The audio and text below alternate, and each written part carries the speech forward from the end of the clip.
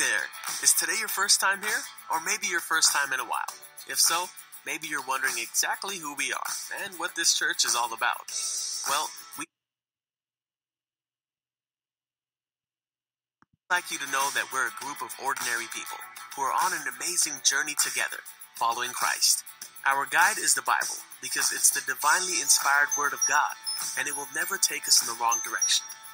Along the way, we hope you'll see that we are welcoming and spiritually passionate, and that getting to know you is a big deal to us. We know that the road is rough sometimes, but we'll work really hard to bring you practical and relevant messages to equip and encourage you through life's ups and downs. We want you to know that we care about this community, and we believe that it's our job to make it a better place. So, no matter who you are or where you've been, we're glad you're here with us today, and we hope that you'll join us on our journey, following Christ and living out His plan for us. So welcome to church.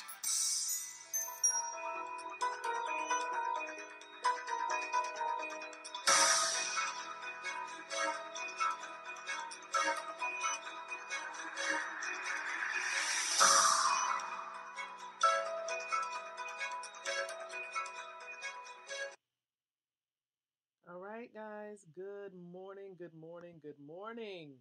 Welcome to the virtual Bible study. How's everybody doing on this morning? It is my desire. Look, this is Lakeisha McKnight, by the way, and hopefully you all can hear me clearly. I'm going to check my audio just to make sure we're good in these various platforms. Right now, we should be live on Facebook. We should be live on Spreaker and iHeartRadio and other podcast platforms out there. So I'm grateful. I'm honored to be here with all of you on today. It is an amazing Monday, August the 17th of 2020. And so, again, guys, thank you so much. This is the virtual Bible study. Let's go ahead and check some of the other platforms out to make sure that we're okay. I know we're also live on some of the audio podcast platforms, and I always like to make sure that for our podcast listeners that there is no problem with them being able to tune in. It looks like it is okay. Let's go ahead and check that out really quick. It looks like it's fine. It says, of course, that we're live. Okay, so all is well. Thank you so much. Now, there are a couple of things that we're going to go over. As you can see, we've added a little special touch to things, right? A little different. Okay. Little different. So here's what we're going to do. Okay. And you can check in. Let us know that you're here by simply doing a couple of things. There are different ways to truly be involved as we're here together. And so let us do this. Okay, now hopefully you should see, of course, the next slide pop up there on your screen. But these are the various ways to participate in this virtual Bible study. And keep in mind, everyone, we do this virtual Bible study for the most part Monday through Saturdays at 8:30 a.m. Eastern Standard Time. Okay, so that's 8:30 a.m. Eastern Standard Time. If you want to set your alarm or notification, put it on your planners so you can join us, because the purpose is to help you to really be aligned with the will of God. That's the essential purpose of the virtual Bible study. If you want to live your life, or if you have questions about what it means to have a relationship with God, or if you're looking for just, something to fill an area, like you feel like you're unfulfilled, you feel like there's something missing, you might find that something by plugging into this virtual Bible study. Okay, you might just find what you're looking for by plugging in. And so, again, this is why we're here, helping you to win from the inside out. Okay, winning from the inside out. We can do a whole lot of focusing in on our externals and trying to, pull this up, squeeze this in. But we gotta focus on that part of us that lives on eternally, that will live on forever. And that is our spirit man. Okay, our spirit man. And so that's why we're here with this VBS, virtual Bible study. Now, here are the ways to participate. Number one, you can participate by way of Zoom. Right now, we're live on the Zoom platform. So if you see the link right there, it says www.accessvbsnow.com. Right? Accessvbsnow.com. So you can click there, but you need the password. So you would want to inbox a guest, someone that's like tuning in actively and they do it normally, or you can inbox me, okay? Because I can see when you send me a message and I can give you the password. All right. You will be able to know what the password is and you'll be well on your way. Okay. Also, you see that you can listen in by way of Facebook because we have a stream now on Facebook. It's letting us do it. There's no problems. Thank God that that connection is working well right now. Got a little favor with that, right? And look, there might be somebody doing a watch party in conjunction to this because they're active participants of the virtual Bible study. So they're actively doing watch parties as we do these streams. So definitely a part of the watch party or stream, you want to like or love the stream. Okay, hit the like button, hit the love button for the stream. Also, you can comment in the comment section. You can ask questions down there as well. And then you can do your own parties. You can share this out with those that you care about, those that you love. Listen, Facebook would allow, notification to go out to those who are connected to you that you're watching something very important. Okay? Because one of the things that I understand is the importance of getting this good news, the message about the kingdom of God, getting this out there to the masses, because the truth is we can share a whole lot of the gospel of all types of things, okay, or a message about different things, watch parties about different things. But when it comes to the good news of the kingdom, we can do more. We can do more. You can also tune in now, of course, and listen by way of podcast as we're on iHeartRadio, Spreaker, and other platforms. All right. So these are the various ways to participate, everyone, and hopefully you can take note and you can participate as you feel led to. All right? Awesome. Now, what do you expect? What is it that you have to expect from this Bible study on this morning? Well, we're going to definitely review an overview. Okay, we're going to go over what you're going to need to know, what this involves. We also have prayer that immediately follows that because we want to make sure that our minds, our hearts are in alignment with the will of God. Okay. Also, after prayer, we're going to dig into some scripture in the New Testament. So we're following along in the New Testament, and you're more than welcome to follow along with us. Okay. Follow along with us. Okay. Have your physical Bible open or just, view the screen. We're going to try to put the verses there up on the screen. That way you can check it out as we move along. Also, after that, we will dive into some more concepts pertaining to the kingdom. I've realized, that God has given me a passion to help others, not only for myself to learn, but to help others learn even more about the kingdom of God, because that is the focus. That is the focus. That was his message. That was Jesus's message during his earthly ministry. And I am persuaded and believing that should be a message that we should be continuing. Okay. Because everything flows from the kingdom down. Okay. From the kingdom down. So we're going to delve more into kingdom concepts. We're going to summarize our time together, and then we're going to pray and be dismissed from the session, the virtual Bible study. How does that sound? Hopefully that sounds pretty good. It looks like I do have my sister here, Miss Pat, on the platform, so that's always good to know. All right, so good morning, Miss Pat. Good morning, Brother Nelson. I do see Brother Nelson listening in and tuning in. An amazing thing. I'm going to share this out, of course, to yet one more group, guys. And if you haven't shared this out, I encourage you to do so. Okay. So I'm going to share this out to one more group. All right. There we go. Perfect. All right. So you know what happens next, right?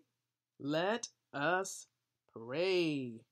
It's time for prayer. We're about to pray so we can plug in, we can get started with reading and studying the New Testament. Okay? So let us pray. Let us pray. Father in heaven, Lord, we thank you so very much for this day. We thank you. We thank you for just allowing us to wake up to see this day. We thank you for your goodness. We thank you for your mercies, your loving kindness. God, we thank you because you are Lord, and beside you, there is no one else. We glorify you because you are King of Kings and Lord of Lords. You are the great I am, that bright and morning star, that lily in the valley. Father, we just take a moment to say thank you. Thank you for the use of our senses. Thank you for the use of our limbs. And thank you so much for protecting us. Even as we slept in slumber, thank you for keeping us and our entire family. And so even now, Father, we're asking that you would forgive us.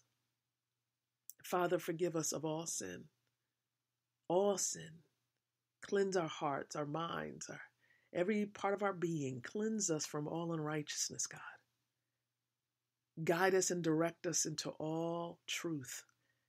Help us to hear your voice and to be obedient to what you guide and direct us to do. We just pray that you would open up our hearts so that the word can be planted upon it. We pray that those who have an ear to hear, that they would listen, that they would hear your voice. And so, Father, we thank you. We love you. It's in Jesus' name that we ask all of these things. Amen and amen. Once again, welcome aboard, guys. Excited to be here. It's truly an honor and a privilege. And we're doing some things a bit different. As you can see, we're getting some more visuals in play, right? We're getting some more visuals in play. All right. So, the first step that we're going to engage in is really diving into our New Testament, right? The New Testament scripture, and we're still focusing in on 1 Corinthians. Remember, this is the letter that was written by Paul to the church in Corinth. Okay, the church in Corinth is the focus. And so right now we're about to dive into looking at the scripture there. All right, so hopefully you'll be able to follow along with me. Hopefully all is well. Let's check this out and see what happens. All right, so it looks like we may have it up already. Here we go. Let's click on that one. Okay. And so hopefully you all should see my screen there. Let me make sure you can very well see it. We're going to be reading and studying the entire chapter of chapter 8. Okay, so we're going to look at the entire chapter of chapter 8 here, and we should be good.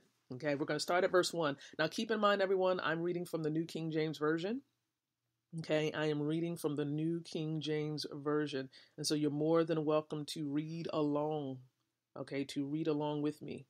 So let's clear up a couple things so that it's filling up the screen here. All right, perfect. All right, so let's read. Let's start at verse number 1. It says, now concerning things offered to idols, we know that we all have knowledge. Knowledge puffs up, but love edifies. And if anyone thinks that he knows anything, he knows nothing, yet as he ought to know. But if anyone loves God, this one is known by him. Therefore, concerning the eating of things offered to idols, we know that an idol is nothing in the world, and that there is no other God but one. For even if there are so-called gods, whether in heaven or on earth, as there are many gods and many lords, yet for us there is one God, the Father, of whom are all things, and we for him, and one Lord Jesus Christ, through whom are all things, and through whom we live. However, there is not in everyone that knowledge, for some, with consciousness of the idol, until now, eat it as a thing offered to an idol, and their conscience being weak is defiled. But food does not commend us to God, for neither if we eat are we the better, nor if we do not eat are we the worse. But beware lest somehow this liberty of yours become a stumbling block to those who are weak. For if anyone sees you who have knowledge eating in an idol's temple, will not the conscience of him who is weak be emboldened to eat those things offered to idols? And because of your knowledge shall the weak brother perish, for whom Christ died? But when you thus sin against the brethren, and wound their weak conscience, you sin against Christ. Therefore, if food makes my brother stumble, I will never again eat meat, lest I make my brother stumble. Amen, amen, and amen. Amen. We just finished reading the entirety of 1 Corinthians chapter 8. And so what we're going to do right now, okay, we're going to break it down. We're going to definitely seek to gain some understanding. And listen, as we're going through this, no matter what platform you're on, we do most of our engagement on the Facebook platform. So right there on Facebook, if you want to, definitely type in your thoughts there. That way it helps others to be able to engage. Please go ahead and do so. But when you're on the Zoom platform, you'll have an opportunity to be able to share a thought or two verbally. And so that's why we enjoy that particular feature of getting on Zoom. So let's talk about it. Now, here's what I do want to share with you. Because at this particular point, starting at this point in this letter to the Corinthians, Paul is beginning to address liberty in the church, freedom in the church. Okay? Looking at verse number 1, he says, now concerning things offered to idols. Now understand something. You got to understand who he's speaking to, because the Greeks and the Romans were polytheistic. Okay? The Greeks and the Romans were polytheistic, meaning that they worshiped multiple gods. Multiple gods. Okay? That's what that's actually saying. And they're also polydemonistic, believing in many evil spirits. They believed in many evil spirits. They believed that evil spirits would try to invade human beings, by attaching themselves to food because it was eaten, and that the spirits could be removed only by the foods being sacrificed to a god. The sacrifice was meant not only to gain favor with the god, but also to cleanse the meat from demonic contamination. Okay. And then, of course, such, decontaminated meat was offered to the gods as a sacrifice.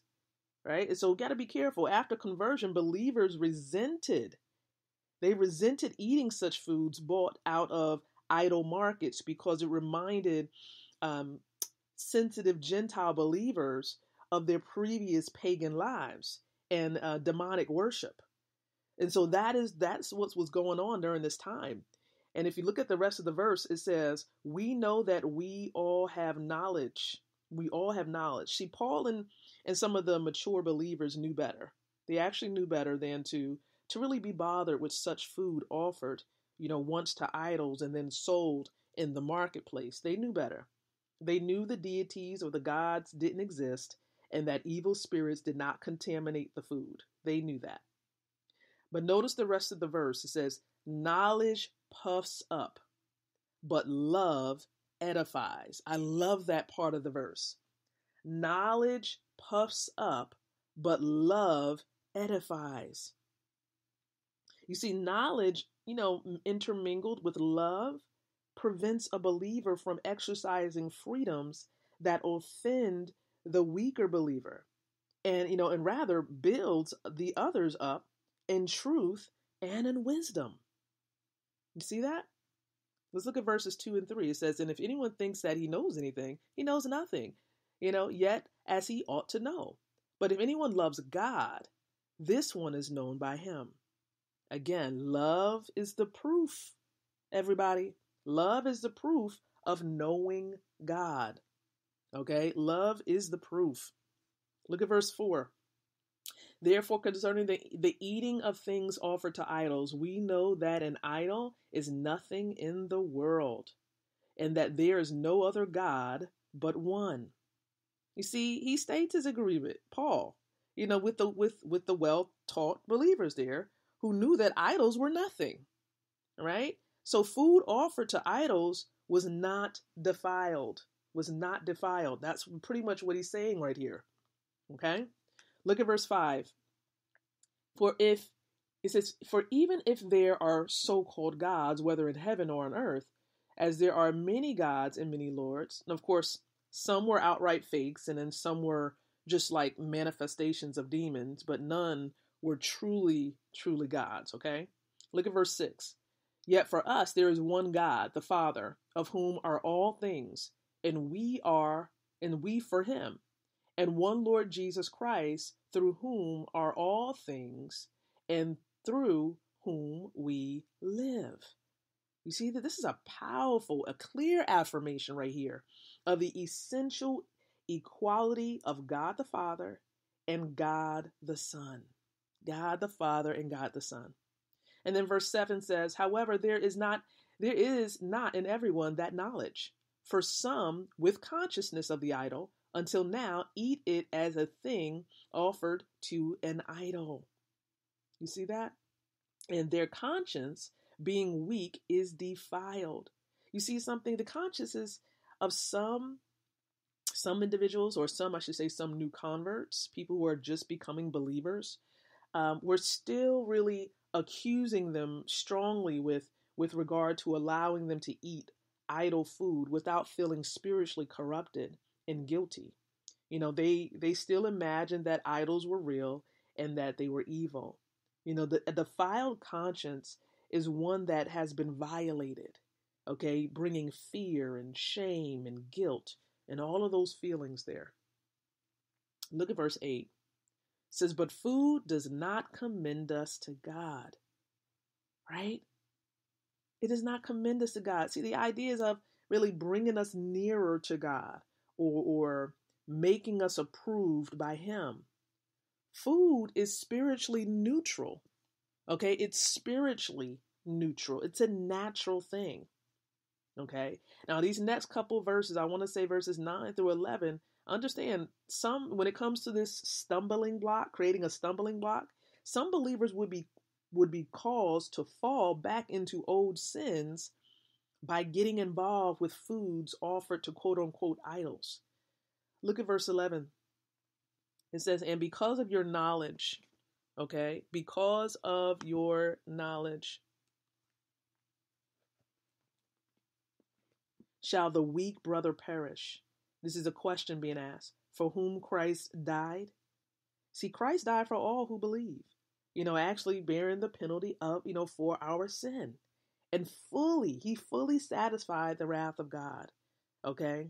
It made it a complete, perfect sacrifice. Look at verse 12. But when you thus sin against the brethren and wound their weak conscience, you sin against Christ.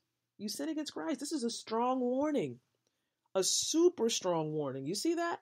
Strong warning that causing a brother or sister in Christ to stumble, is more than simply an offense against that person. It's an offense against the Lord himself. Okay? Because our bodies are the temple of the Holy Spirit. So it is an offense against Christ himself. That's why it says in verse 13, in summary, it says, therefore, as a result of all that we've shared, all that Paul has shared, if food makes my brother stumble, this is something you got to think about. I will never eat meat again. This is what he said, eat meat, lest I make my brother stumble. So he's conscious, he's aware. You got to be aware. You got to be sensitive, aware of who is in your surrounding. Okay? Just be conscious of what you're doing when you're connected with other believers. You never know what level, as far as maturity wise, a believer is. If you know that you're amongst believers who are new believers, they're new to Christ, maybe within their first year or so, and maybe know something about them, their background, okay. But if you use discernment, and I also believe that God will give you that discernment to know, this may not be the wisest thing to do. Okay? So just be conscious, be aware, because that's what this particular chapter is all about.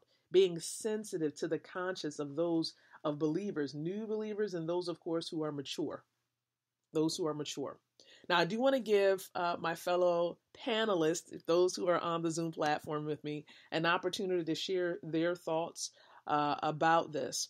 So let's see. You can unmute your line for those who are on Zoom if you would have something to share about the verses that we read this morning. All right, Miss Pat, good morning. Good morning, good morning, good morning.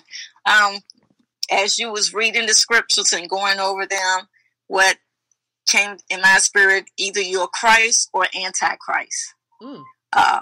Either you're Christ or Antichrist.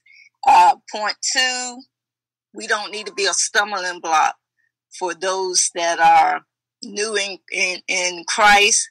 Mm-hmm. We don't need to be a stumbling block. And point 3, their blood would be required on our hands if we don't do right by new believers. Right. So that's the points that I want to bring out. Thank you. Thank you. Thank you. We have to be conscious. We have to be aware of those who are in our surrounding. It's very, very important. And I believe, as I mentioned, that, you know, God, by way of the Holy Spirit, will enable us to know, will give us a sense as to, you know, whether it can be offensive to those who are nearby or in our environment. Okay. So, Brother Wendell, I see you're here as well. What do you have to share? Man, this is pretty simple and cut and to the point. We are supposed to be childlike in our faith. Yes. Not in our behavior. Come on. Come on now. It ain't that hard.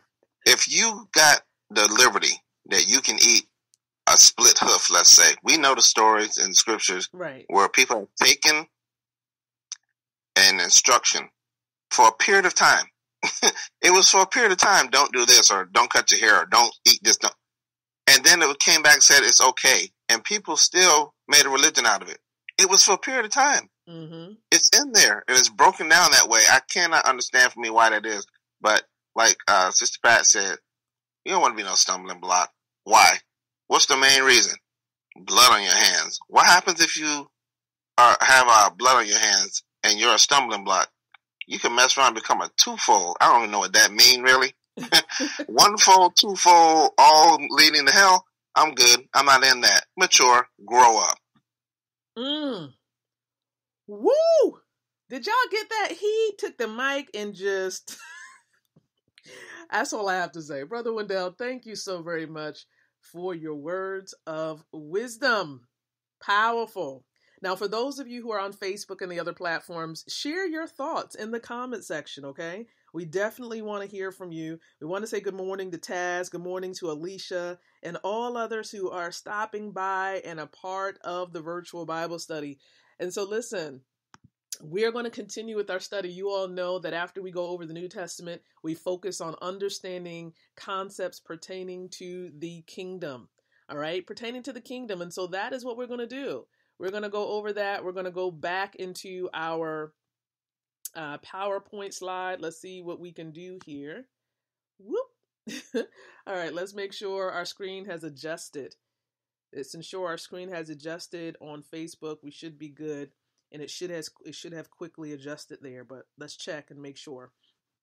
And please note that, you know, understanding the kingdom, it's going to revolutionize your mindset. It's going to change the way you think about. It's going to help you to gain clarity about who you are, you know, how you are connected here, you know, on earth, give you a greater sense of purpose, and just really focus on what is most important. Okay, focusing on what is most important. Okay, and so what we're going to do right now, again, is delving into those concepts. We're continuing from our discussion that we had on Friday. I know we didn't have our Bible study, and I thank you so much for everyone's patience. We didn't have it on Saturday because of it was a change in schedule, and then also, of course, a meeting came up where we had to rise up early. And so thank you so much for your understanding with that. Okay, but I know in our last discussion, we were talking about the importance of restoration. Okay, restoration when it comes to restoring a kingdom, because understand something. The strategy, the divine strategy, okay, devised and put together by the Creator, it follows the same principle of restoration, this general concept of restoration, because the loss of heaven's kingdom, okay, on earth through Adam's disobedient act, if you all remember that, you know, and the loss of its earthly, you know, of its earthly envoy, the Holy Spirit. So losing the Holy Spirit, losing the kingdom, right? It demanded restoration. You know, this required a heavenly program for earth preservation, so to speak. You know, this program became known as the redemptive work of God. You know, the goal really of the program is to now recover and reestablish the kingdom of heaven on earth, okay, and also the reinstatement then of us, of mankind, as the earth's kingly representative. Okay, kingly representative. And this strategy was the return of the original Adam. Okay, the return of the original Adam to earth, to really reconstruct the old Adam that had failed. Yes, it failed. It fell. So it means this means would be the coming of the Messiah King, right? To redeem, to restore, to reconnect. 3 words: redeem, restore, reconnect. Man, male and female, okay? Back to heaven's government once again. And this promise of this royal seed in Genesis, we can see it, right? If you go back to Genesis chapter 3, verse 15, that's where it talks about this promise, to establish the coming of God in the flesh as a legal redeemer. And, with all the rights to enter, earth's realm to achieve this goal. See, that's why he had to come in the form of man, because he had to be a human. Humans are the agents on the earth. Okay?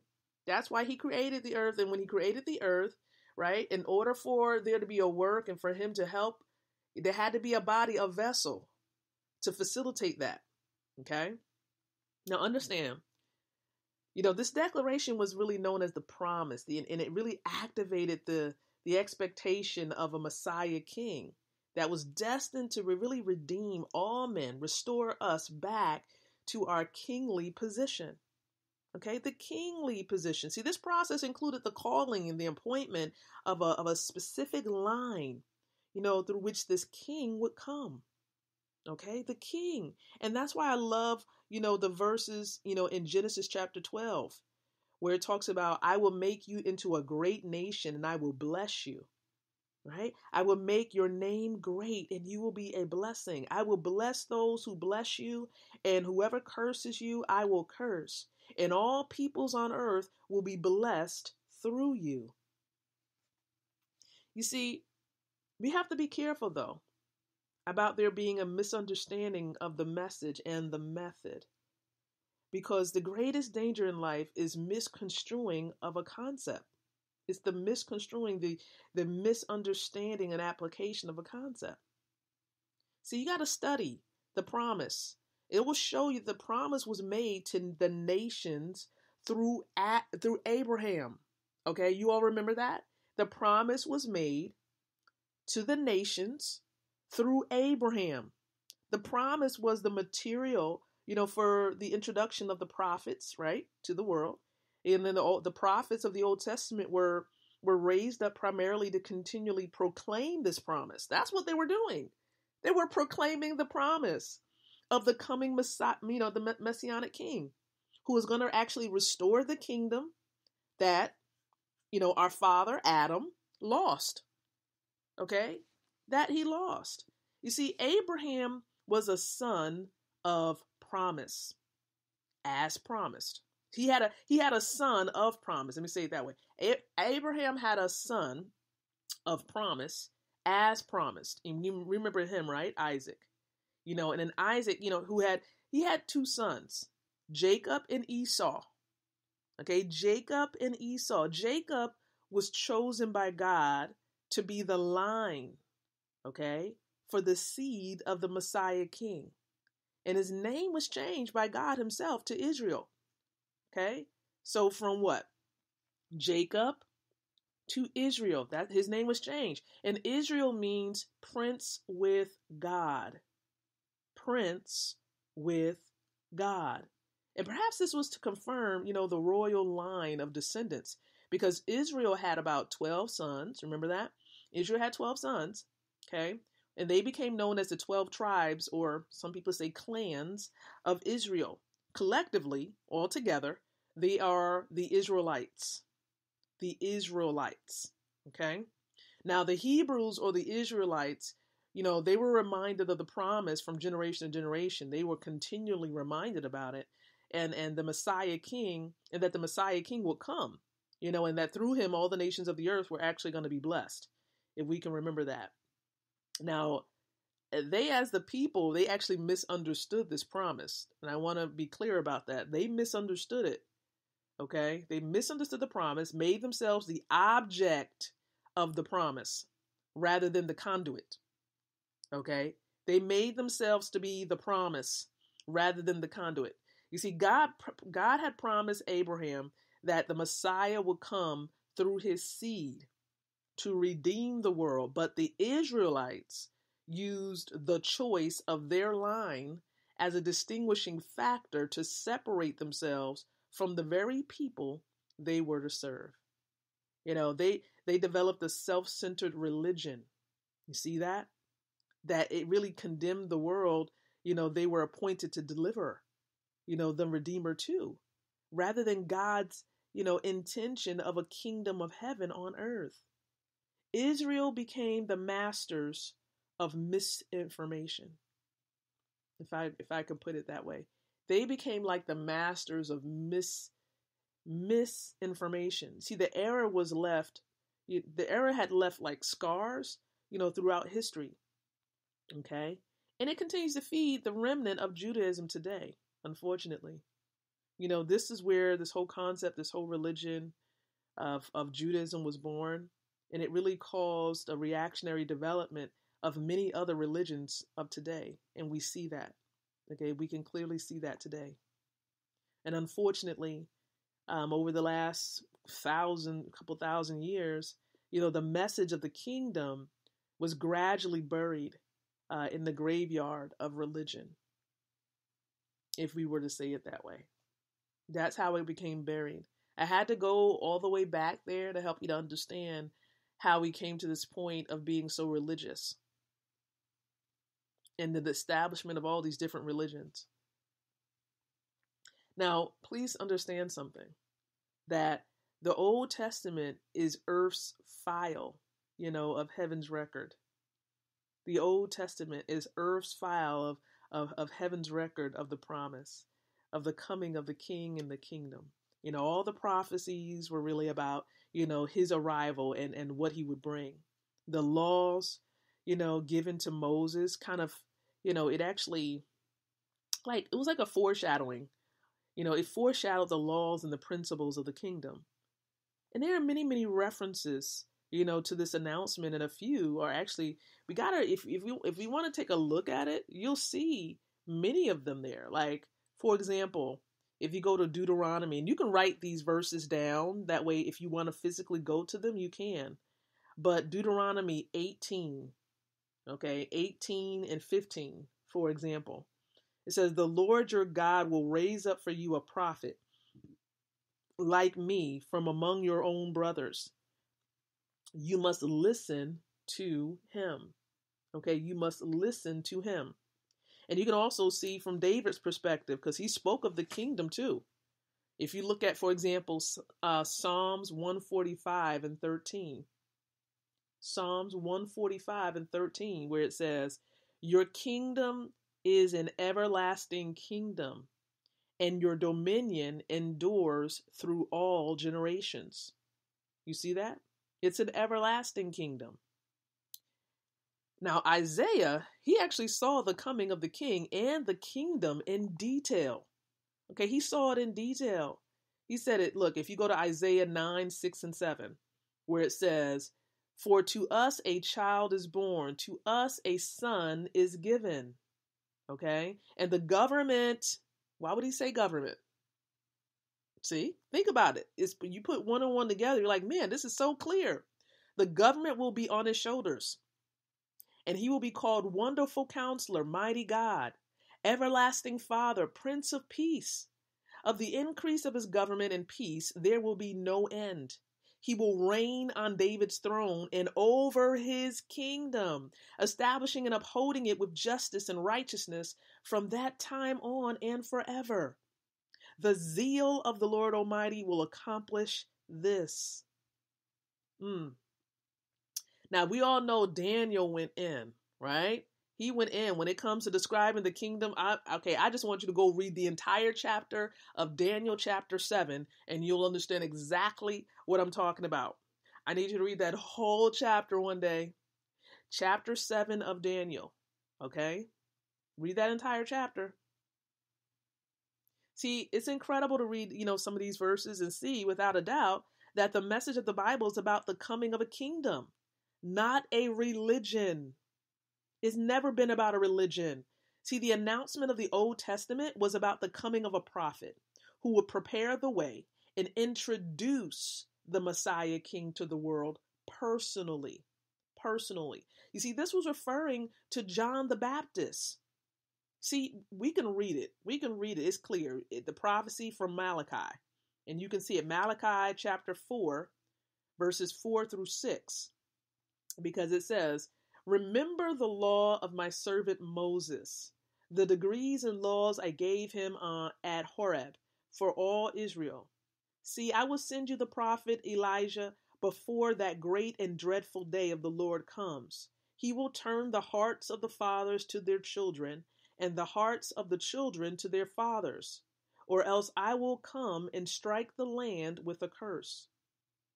You see that? So we see that the restoration plan of God was in motion. And even from that announcement to the adversary in Genesis.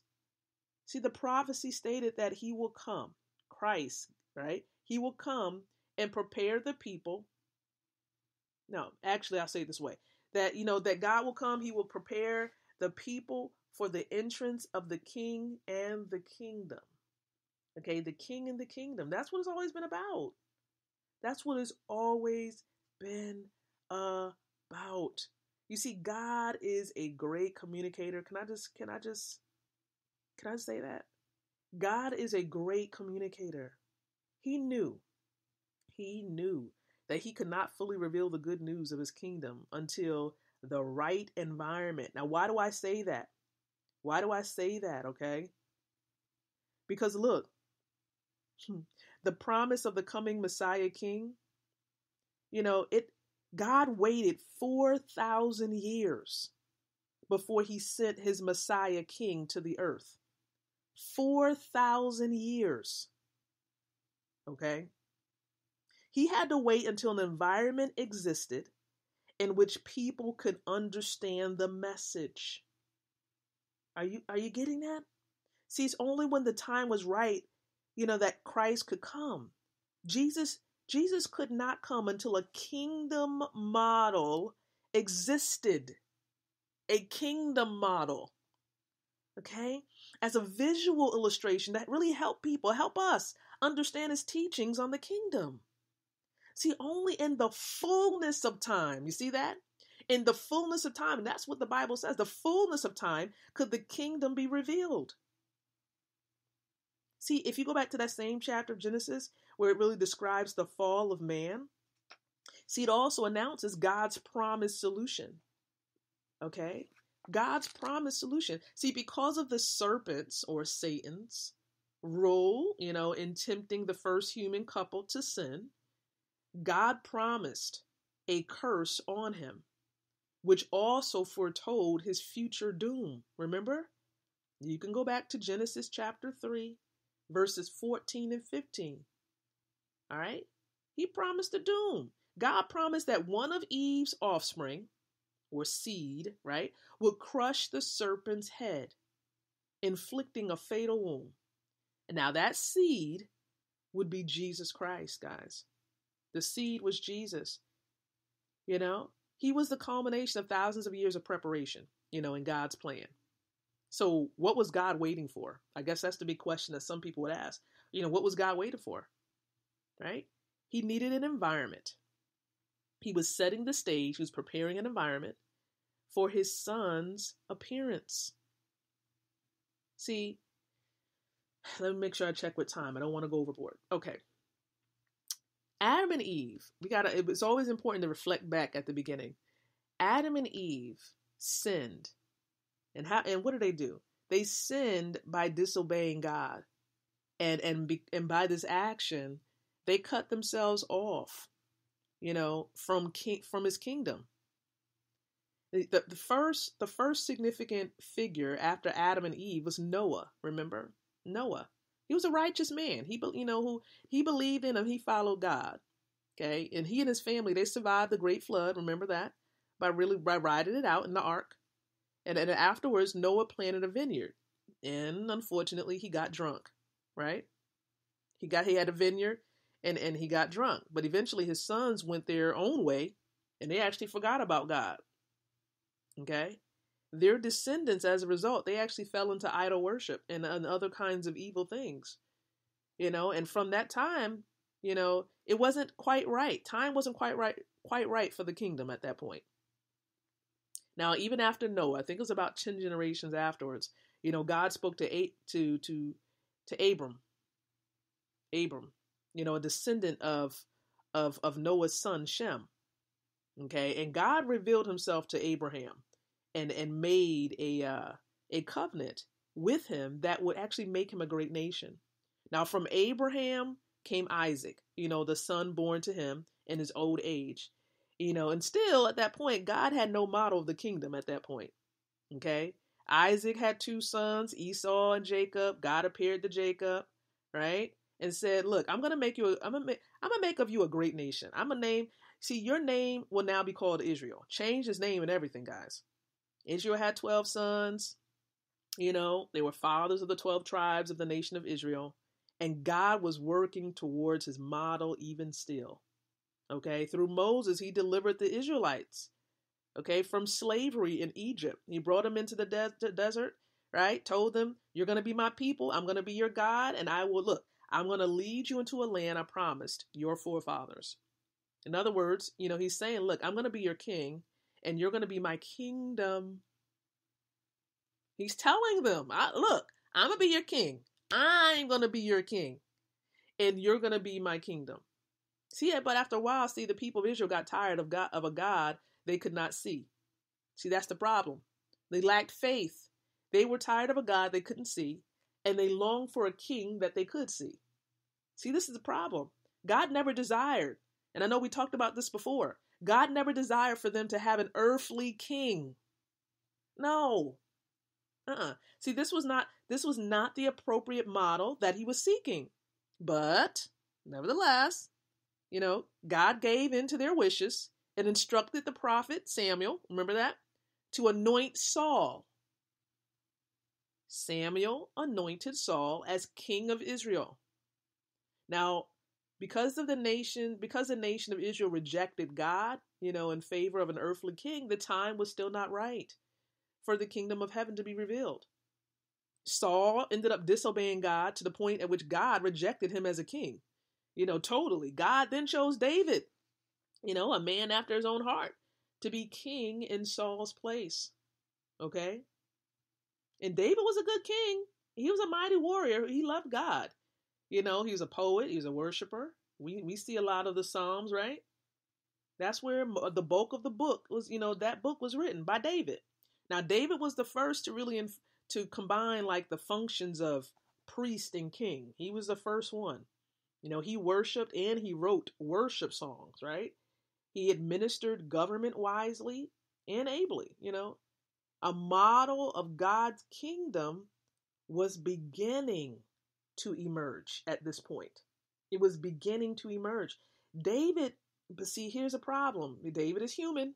He was human, okay? He disappointed God. What did he do, guys? Remember this story. He disappointed God by committing adultery with Bathsheba, remember? He compounded his sin. He tried to cover it up. It was a mess. He arranged to have her husband Uriah killed. And then from that point until the end of his life, he was troubled. Man, it really, really heaped upon David's steps. And after the death of Solomon, David's wise, his capable son and successor, the kingdom they had built actually split. It split in two as 10 tribes rebelled against the house of David, unfortunately.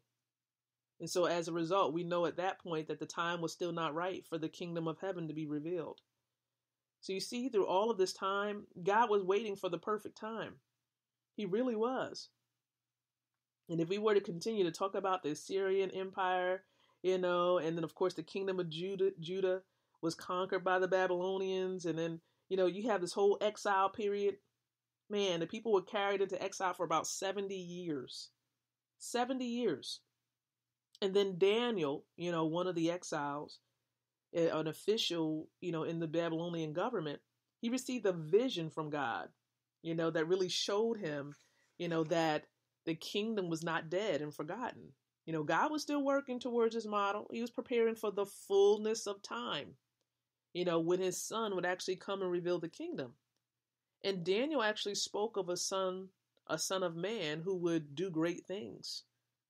And several hundred years later, Jesus would refer to himself as the Son of Man, his favorite self-designation. Okay. Now, we can go on and on and on and talk about this because, it goes into talking about, we have to understand then the Babylonians, the Greeks, the Romans. Okay. Rome became the great empire in history because it had a system of government that worked better than any that had gone before it. It was a simple system. Like it was, okay, take over territory, right? Leave the people in the land, appoint a governor, okay? Establish an administration that would turn them into Romans. You see what was going on? A system was put in place. Everything was set now. The Roman Empire provided a perfect model for the message of the kingdom of God. The reason being is because it contained the concepts of the kingdom that will make the message of Jesus a bit easier to truly understand. It's all about preparing the mind of the people. You see, God's kingdom model was in place. The time had come, for God to send his son. The time had come for the kingdom of heaven to be revealed. And the Bible says that when the fullness of time came, God sent his son, Jesus Christ, into the world. You know what that means? That means that God waited to send Jesus until the situation was ripe. Jesus came at just the right moment in place in history. Now, what made this time, 2,000 years ago, 2,000 years ago, right? What made the time right? Now, amongst other things, the time was right because there was a great earthly kingdom in place that could provide tangible, visible, illustrations of Jesus's teachings about the kingdom. And the Roman Empire served as a model. Until under Caesar, the Roman Empire was a kingdom. It was not a democracy. Okay, it was not a democracy. Right? Caesar was a king, not a president. Whew, I know I'm touching on some toes right now. See, during Jesus' day, Rome ruled most of the world. Its governments, its laws, its institutions, its culture was everywhere. Every word that Jesus spoke about the kingdom of God had a physical equivalent in Rome. It made the message easier to understand for the people who listened to him. For example, let me give you an example. The Roman Senate was called the Ecclesia. The Ecclesia. This is a Greek word that actually means assembly or called out ones. Now, Greek and Latin were both widely spoken during this time, during the Roman Empire. And Jesus actually spoke Aramaic. I can't even say this word. Every time I try to say it, I mess it up. It was a common language of the Jews of Palestine. But the Gospels were originally, it was actually written in Greek. The Gospel writers used the word ecclesia, in passages where Jesus talks about building his church. And just as Caesar had an assembly of called out ones, he had the Senate. So also did Jesus Christ, the Son of the living God. Okay? He had an assembly of called out ones. That's the church. The church. Okay? The church.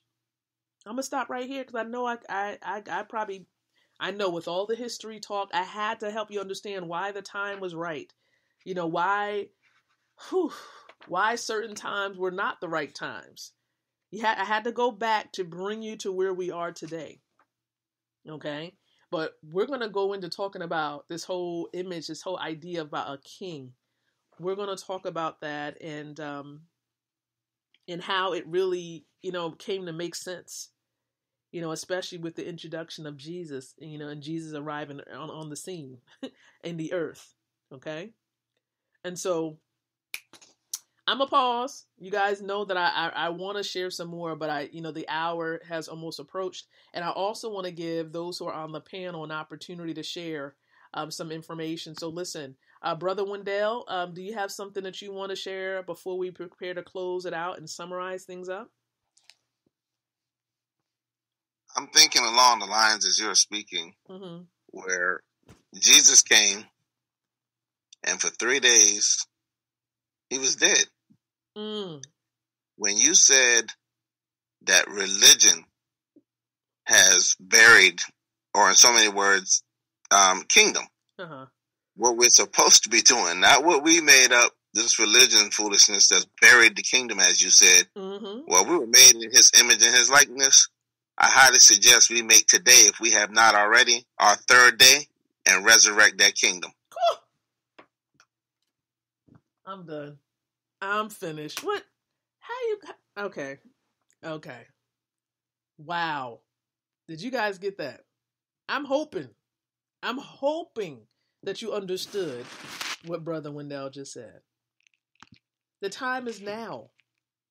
The time is now. I mean, of course, more people are becoming enlightened. You should be becoming enlightened. Not just, and I know there are many teachers who speak about it, right? And I'm just a student of the teachers as well, who spoke about it, but just becoming even more enlightened about this concept of the kingdom.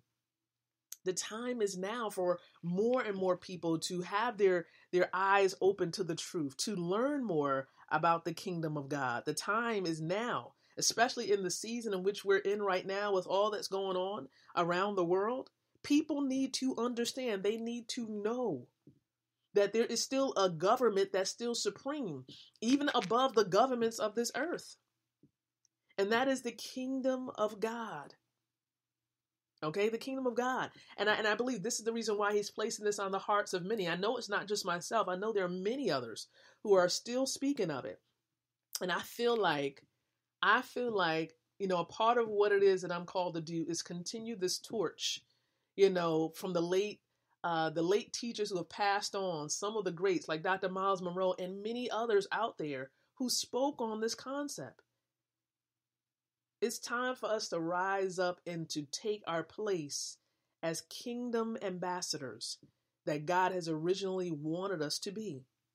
Kingdom ambassadors, not just pew holders. This is the reason I just honestly believe that with all that's going on, right? Many of us not being in church buildings, okay? Because the church is not, it's a building, it's an organization, but it's not necessarily a physical building as you would think it be. Okay? It's us. We are the buildings. We are the temple. God comes in and dwells in us. In us. He comes in to dwell. Okay? When we place too much emphasis on the wrong things, sometimes God enables things to happen to reshift our focus. And I honestly believe that this situation that the world is in, and even, of course, that the church has experienced as well, has caused everyone to shift and get back into focus. That's what God is wanting. He wants people to get back in focus, get back in alignment.